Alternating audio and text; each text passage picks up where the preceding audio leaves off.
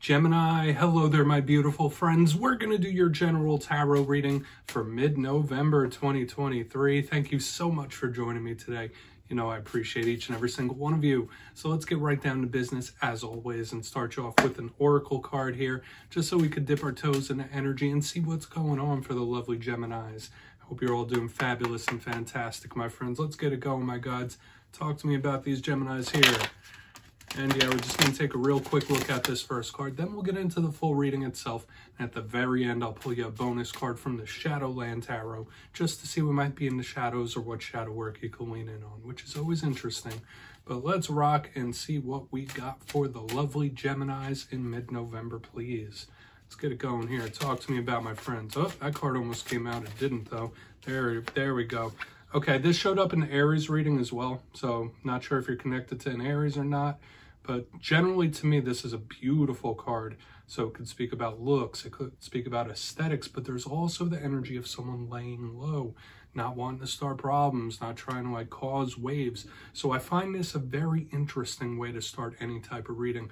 Now, before we start digging into the details, if you're new here, I'll be speaking about the November subscriber surprise towards the end, so you might want to check that out. Also, if you could kindly illuminate that like button by tapping it right on its third eye, you know, I'd greatly appreciate it. But enough of the promo, into the reading. Let's talk about this card. So if anyone knows what type of birds those are, please let me know. But to me, they seem like cranes possibly, and you see a group of them, and then there's a woman dressed up in costume within the midst of them.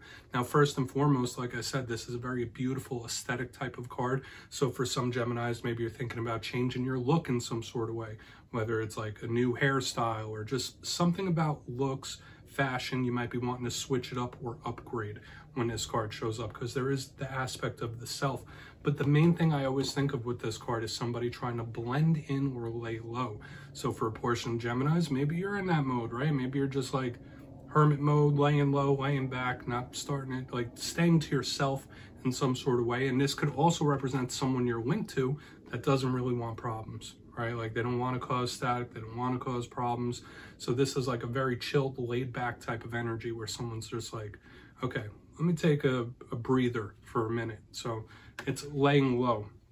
So I'm not sure if that's you or somebody else, but we're just going to put it down right here. Once again, this card showed up as the first card of the Aries reading as well. So if you're linked to one, you might want to check that out too. But let's get into tarot. And I always say that first card, it doesn't make or break the reading. It's just a little footnote. So let's get you 3 tarot cards in the upright. Then we'll get into the intuitive juiciness here. Shuffle it up one time for my Geminis. And while we get the deck ready, let's talk about last week's reading. There was an ending in the midst, right? So I'm hoping if you've been going through any sort of endings or closeouts, they haven't been too rough. Because it has seemed to me, like in recent weeks, the Gemini readings have been particularly tough, like more so than usual. So I'm hoping you haven't been going through a rough time. But let's see what we have for you this week. As you know, energy is very fluid, never set in stone. So only take this how it hits for you, right? We could be seeing your vibe or someone you're linked to. Let's get it going. Get your 3 cards in the upright. What's happening? Before we get to the intuitive stuff, what do we got for Gemini, please? Mid-November. All right, Ace of Swords. That is an energy that you can jive with. That is an energy that works very, very well with you. Could be conversation. It could be a lot of things. It could be your mental state. Okay, stern, like about their business type of energy. Very mind-based. Let's get a couple more. I always like when we start off with an ace, particularly the Sword of Truth. Okay, we have another sword card, so the mental action is flying here, my friends. And maybe you're under someone's microscope. That's a possibility. Let's get one more out here, then we'll really start to piece this together. Elementally, we're already starting to get a picture forming. Okay, Knight of Pentacles. Lots of people here too, huh? Interesting stuff. So get that Knight of Pentacles chilling right there. That could be slowing something down or bringing something to a halt. But let's just see how this all gels out, Gemini. We might have an interesting one on our hands. Let's go through. I'll give you some of the classical meanings and archetypes, and we'll get into the juicy intuitive stuff. So at first look, first glance, and I've been seeing this throughout a lot of the Zodiac this week. Lots of court cards. So we have double court cards showing up here on the back end. We have double sword cards. So with swords, I always say that represents the realm of communication and the mind. Okay, so we have an inner energy, we have an outer energy, work and money and things like that. So let's go through one by one and really start to piece this together, because there's a lot of nuance here. Position number one, we have the Ace of Swords. Now, all aces are opportunities, even this one. Now, this one is a little bit more stern than the other aces. I'll always say that. The Sword of Truth. Now, this can be a card of extremes sometimes. For one, it could just represent one's mental state or well-being, like how someone's thinking, their mind. This is a very logical, analytical type of card. So you might be looking at something very analytically, very logically, like, okay, what are the moving parts? What's going on here? Why is that happening? Just like picking things apart with your brain. Not bad. You know what? Whenever there's any ace, there could be good new things coming in as well. And I'll say that with the page, like there could be a lot of new things, new cycles and things kicking off for a lot of Geminis. But with the Sword of Truth, it can also be very stern, a little harsh sometimes, very serious, similar to like the Queen of Swords and King of Swords. Like there's no games here, right? So it is very honest, straightforward, to the point. So if we are talking about a communication, it could be serious, important, or very stern whenever we see the Ace of Swords, which is something I've been seeing for you in recent weeks as well. But once again, this could just be someone's mental state, right? Like how their mind is working, how their mind is going. Okay, so we're really going to want to dig deeper into that Ace of Swords. Moving to the center, we have a card that could represent you, possibly, right? This could be all air signs when we have the Page of Swords. So Gemini, Libra, Aquarius, if you have any dealings with any of those. Pages could represent children, people that are younger than us. Pages represent learning things. They could represent new realms and new paths that we're walking down, but they are communicators. So we're starting off, actually all these cards have aspects of talking and communicating and messages to them. The Page of Swords, if we're not looking at you, because in my simplistic style, it could tell us something that's coming towards you or what you might be feeling. The Page of Swords is very defensive. Yes, it's like the other pages where it's going to learn, it's going to communicate, but it has its guard up. It's very just watching, right? It's very analytical. So we have a lot of planning. We have a lot of analysis happening here. So whether it is strategy or just someone looking at a situation, the Page of Swords is called the Spy of the Tarot deck. So just know you might be under someone's microscope. You might have someone under your microscope here, right? It doesn't have to be anything crazy and obsessive or anything like that. It's keeping tabs. That's a big thing with this Page of Swords. Like, okay, whether I'm keeping tabs on this person or I'm keeping tabs on the situation is what it is. So this is going to be an important card in this reading, that's for sure. Now, as we move to the back end, we have the Knight of Pentacles. Knights are also messengers, right? This one you see is inspecting that pentacle. Could be an earth sign that you're connected to, so Taurus, Virgo, Capricorn energy. And when I see this, I always say it is like so slow, something that is so slow that it might even be stopped type of energy. So hopefully this isn't something that's sticking around for a while or too long, or something that's hard to move through or moved past. The Knight of Pentacles could represent delays in its tougher energy if it's not a person. But this can also be good. Once again, it's a messenger.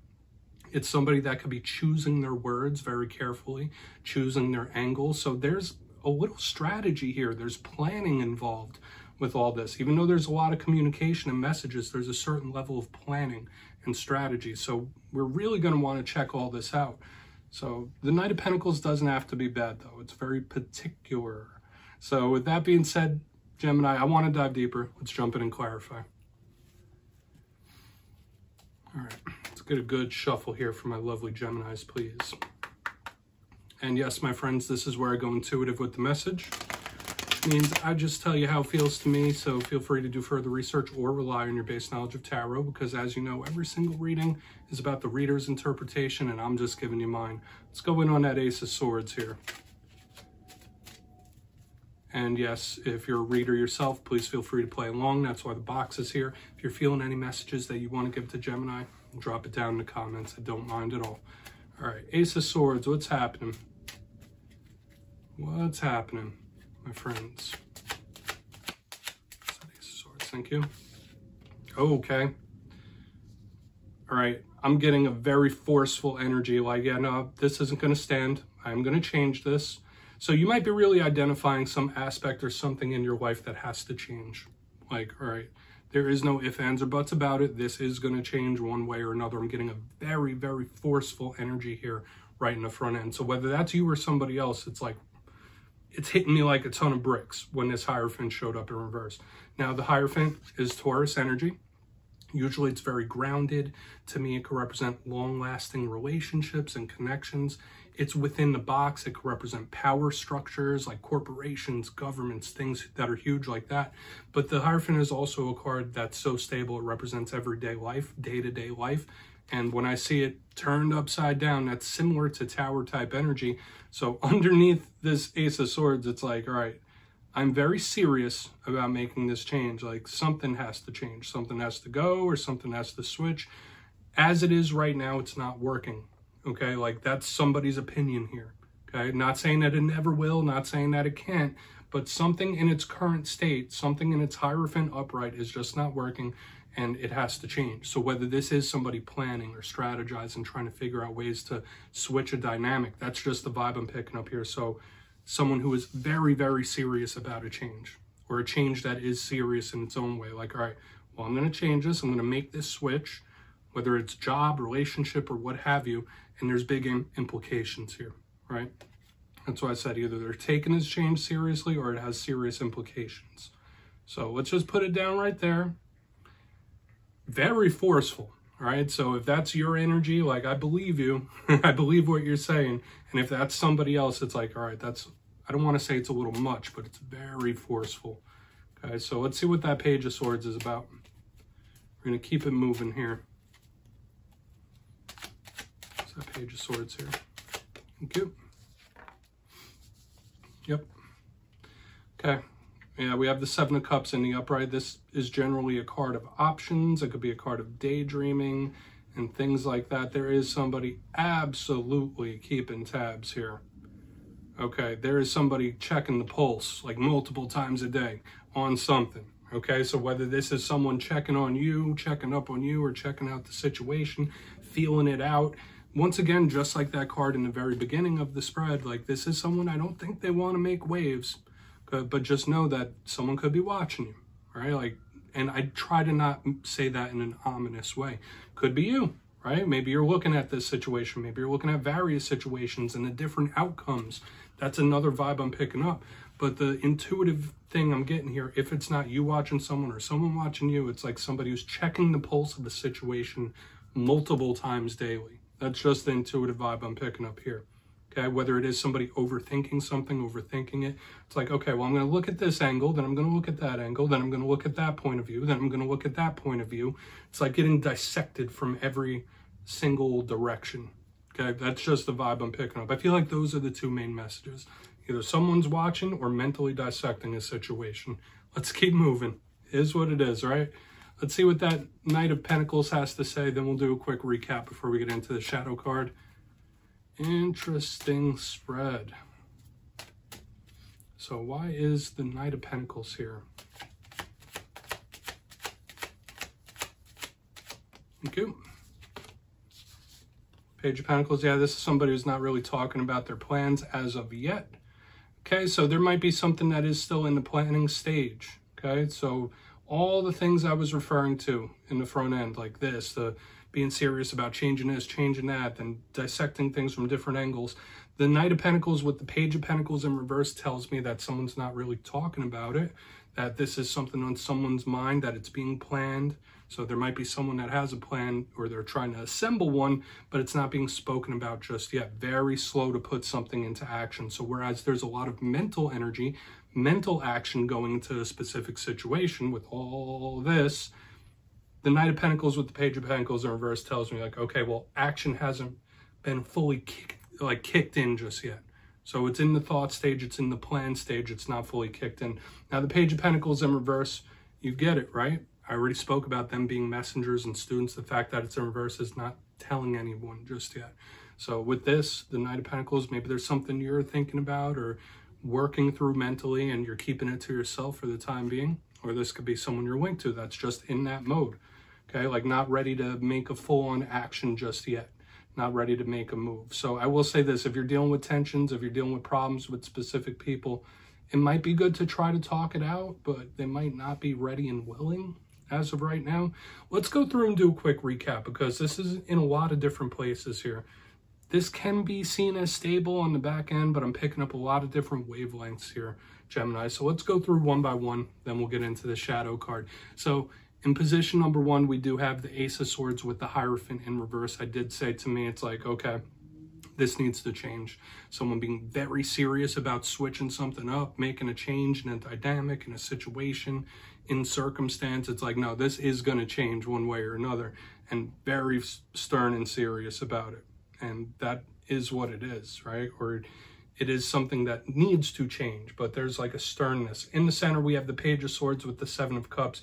The two main things I was picking up here is, one, like there's either people watching, right? Either you're watching someone watching you, or this is somebody dissecting a situation from every single angle. Like, all right, what's their perspective? What would they think? What would they say? What's this perspective? What's the fallout here?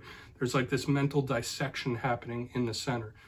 And it makes sense because there's planning involved here. But on the back end, the Knight of Pentacles with the Page of Pentacles in reverse. So all this mental action hasn't been kicked into physical action just yet. It's still in the mind. So whatever somebody is planning, just know that there are plans in place. Someone is planning a move of some sort, but it's not been spoken about and it's not been kicked into full material action just yet. Please take a screenshot, Gemini. We're going to see what's in the shadows for you. And remember, this energy could be someone else's. That doesn't have to be yours. But we're going to see what's in the shadows for you. Guys, talk to me. What's in the shadows for Gemini, please? And thank you. And yes, my friends, I always like to do this at the very end of a reading just to see whether it's something within you or something you don't quite see. It's nice to just take a little look at the shadows. Doesn't always have to be a challenge, right? And if you've made it to this point in the reading, please feel free to check out channel memberships. I'll put a link for it down in the comments below. It's a beautiful way to support. And I just put a new tier in there. It's a couple bucks for those of you that want the Zodiac emojis and the membership badges. So obviously no pressure. Let's see what's happening. Get one shadow card for Gemini. Thank you. Okay, Queen of Cups. And it's like the whole reading encapsulated into one card when I have the Queen of Cups show up in the shadows. Now, this could represent a water sign that you're connected to. It could represent issues or something in regards to a mother figure that lingers within you. The Queen of Cups is generally very loving, very nurturing type of energy. Very deep, powerful emotions, a lot of intensity in someone within them. There's a lot of love and care as well, so there's tons of it showing up. But the one thing with the Queen of Cups, specifically her shadow side, is that she's not communicating something. And we saw it within the read itself, where there's a lot of planning, there's a lot of thought, there's a lot of mental and etheric energy happening, but someone is not quite speaking it just yet. So maybe that spirit doubling down on that message, like, okay, something's in the works, it's just not being spoken about yet, and it's not been put into action just yet. For some of you, you might need to really vent your feelings out as well. When this shows up as a shadow card, like, don't hold something in, find someone you could trust or talk to, and vent it out before it eats you from the inside, okay? But aside from that, there's a lot of love and care and emotion here. So, Gemini, that's what I have for you this week, my friends. Don't click away just yet, though. I'm going to give you the details. The November subscriber surprise. If you got your name in for the October subscriber surprise, the winners will be in the community tab after this week's Fire and Air readings. But for November, we're bringing back winner's choice. 2 lucky subscribers will get to pick a deck of their choosing up to $40 US. So if you'd like to get your name in for that, it's 2 simple things. As always, my friends, first, you must be subscribed. And second, let me know down in the comments, out of all the zodiac signs, which one do you think is the most fun? Which one do you have the most fun with? And yeah, after that, you'll be entered to win. And at the end of November, I'll pick the winners at random as usual. My friends, much love, and I'll see you soon.